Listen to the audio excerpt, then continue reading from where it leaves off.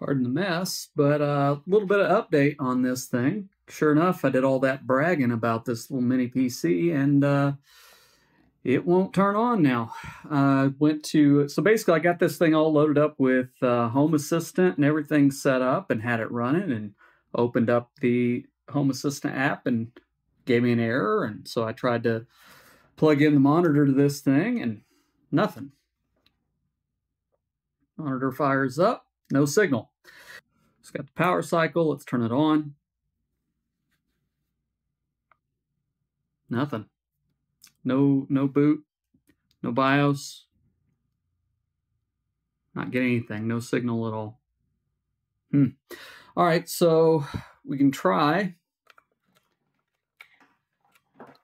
resetting the CMOS. Right, it's got this little hole, and you're supposed to push this for like 10 seconds.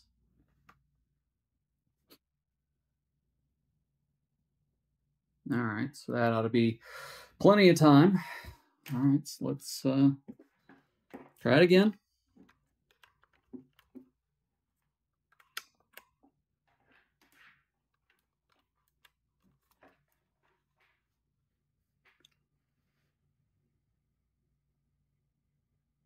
No signal. No nothing. No boot. No BIOS. No nothing. So, well, put in an SSD in this thing. So I guess we can try to take that SSD back out. See if somehow that's causing problems.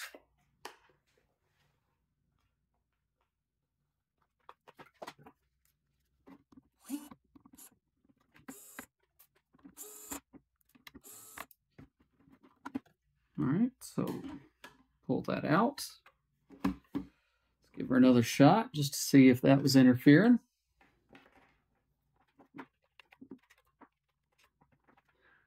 That drive had Home Assistant on it.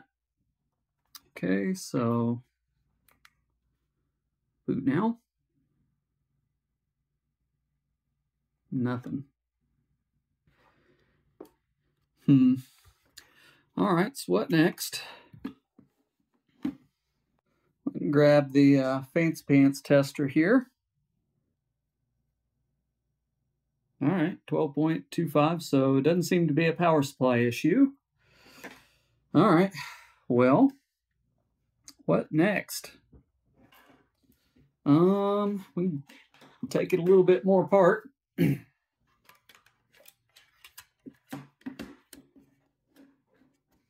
So let's see. Next thing I can try is, let me see if, just in case that M2 is having a problem, take it out.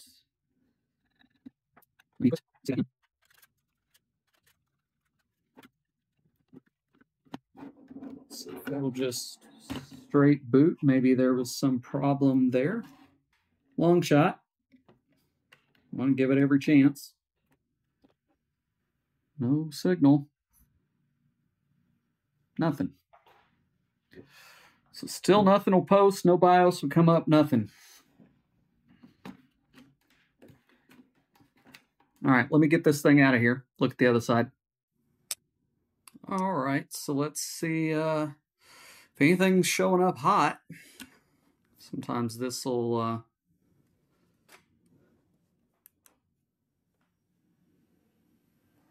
that's the controller on the SSD.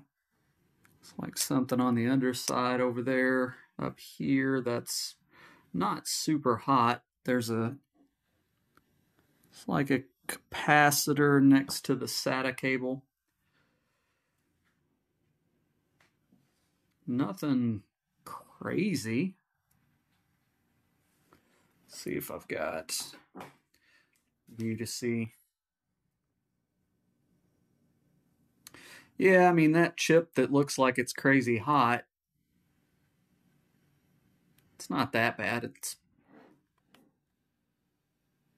45 Celsius. It's not that bad at all. 47.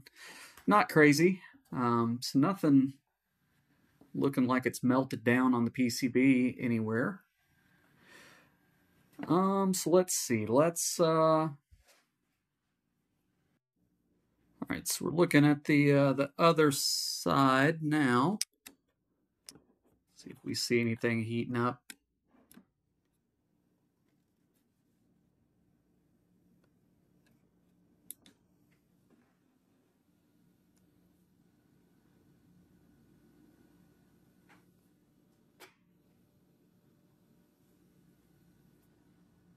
Some of the VRM there, but again, I don't think that's that crazy hot.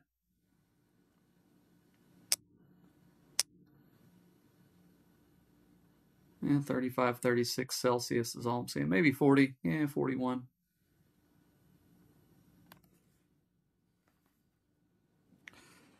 But if something's broken and overheating, usually it'll just be glowing bright as day. Thinking maybe something shorted out. I don't know. We're getting anything yet. Put the M2 drive back in it, so it should be booting up into Windows instead of Home Assistant. Nothing, and nothing's getting too crazy hot. I mean, it looks like part of the VRM here is hot, but it's not like crazy hot. It's not broken hot.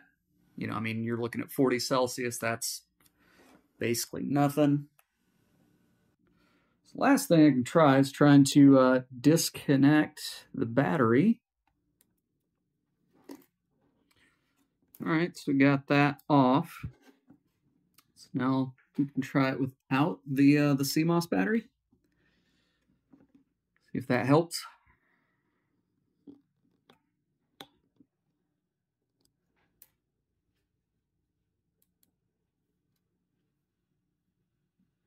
CPU fires up, but that fan's been firing up anyway. Just nothing. Not getting anything out of it. So I don't know. Not really sure what's going on with this thing, but it sure does seem dead. So I guess I'm going to start an RMA on it, get it replaced. I got it from Amazon, so I can send it back. But I did want to update y'all that yeah, looks like this little sucker already died. Not even a week. Honestly, I only had it in real use for not even 24 hours. So I guess the conclusion of that is, yeah, I don't recommend these. Don't look like they're there for the long haul. So I guess I'm stuck because I paid my own money for this thing. But yeah, looks like it's already died, and not sure what else to do. Tried resetting the CMOS. Let me try it one more time. Let me plug this thing back in. Yeah, nothing.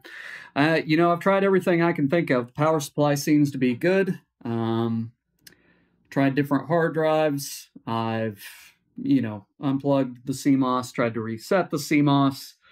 She just looks bricked. Don't know. Anyway, so that's the update. You know, kind of bummed on my end, but good for maybe you guys who are looking at buying this thing that, yeah, maybe not. Maybe look for something a little higher quality. You know, I guess you pay 180 bucks and you don't get much. But there you go. That's the conclusion of that review. Anyway, if you got any feedback, if you see anything that I've done wrong, you know, as far as like, is there something else I could test? I don't know. I don't have another RAM stick to test, but that's all I could think of because that's the only other thing there is. So anyway, if you got any comments, feedback, leave it down below. Thanks.